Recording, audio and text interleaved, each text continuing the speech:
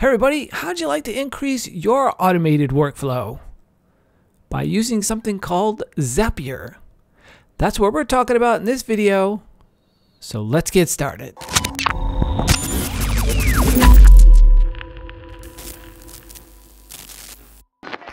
Now, if you're not familiar with Zapier, it's been around for quite a while. It basically takes an existing process that you have and automates it through what they call actions and triggers, and it puts it into a workflow system so it will output something on the other end. Now that sounds like a complicated process, but Zapier makes it very, very easy. So the best way to document how you exactly do this is to show you a couple of great examples. Zapier is a freemium platform. So when you sign up, you'll get a 14-day trial, and you can use all of the premium features that Zapier comes with. After the 14 days, you can stay on the free plan, and you can have up to 5 Zaps that are at your disposal. So I'm on the free plan. I've been using Zapier off and on. I wanted to start kind of fresh here to give you a good perspective if you're just starting out with Zapier. And so some of the things that I used to be doing are no longer here, but I'm still connected to a few of the social networks that I was using it for. So let's just get started and looking at the entire interface here that we have. So in the Explore tab, I would have to say there's probably at least, I don't know, a couple of hundred options here that you can go through and pick. Some of these things I haven't even heard of, like RealVolve and Appointlet, and so it has a ton of applications that you can connect your Zaps to. I'm going to keep it kind of basic, but feel free to go through here and pick the ones that you know will increase your automation workflow. Now, some of these you'll notice are premium, which means you'll have to obviously pay to get them unlocked. But there are at least a couple hundred that are free for you to use for up to your 5 Zaps. So you can sort them by popular, alphabetical, and recently added. And then there's your premium again. Then we go into the Zaps tab, and this is where all your Zaps would live. You have drafts, and then you have active Zaps, and your drafts, and then you can go into your task history, and it will show you all of your Zaps at work. And then your last tab is connected accounts, and again, I have quite a few that are connected, and as you go through your automation workflow, you'll have to connect your accounts so that Zapier can talk to both ends of whatever you're trying to do for your automation workflow. Okay? All right, let's start making some Zaps. So we'll go over to the Explore tab, and I've selected YouTube in this list, and they've given me some popular Zaps for YouTube.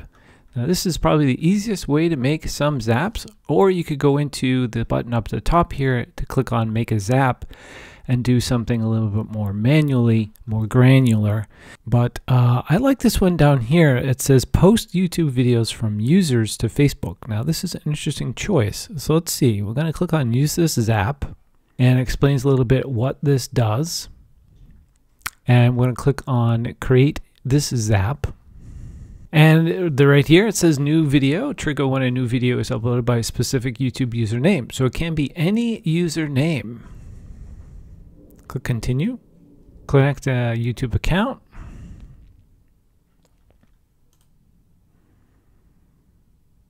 I'll do that one. Click Allow. Test, save and continue.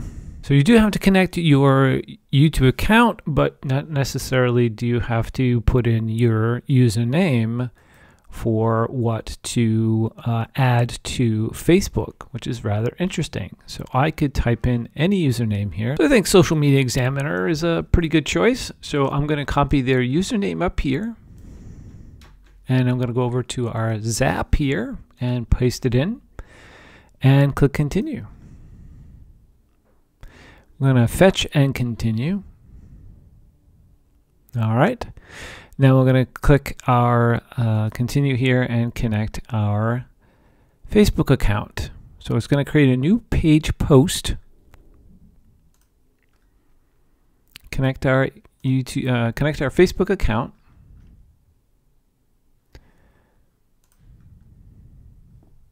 Okay. Save and continue. Now it's going to ask you what page do you want to post this on. So we'll select Security Marketing Solutions. And their latest one was Twitter cracks down on Twitter bots and automation. And this is the link. And we'll click continue. And we will send test. No, we will skip the test for now. And we'll click finish. The Zap is on. We've got our Zap is working. And we can see it on our dashboard. So here it is right here. And we can click run. We can edit it. We can rename it. Can see what the task history is. So let's go over to task history. We don't have any task history yet. All right, let's go back to Explore. Let's do something with WordPress. What are our choices here for popular Zaps?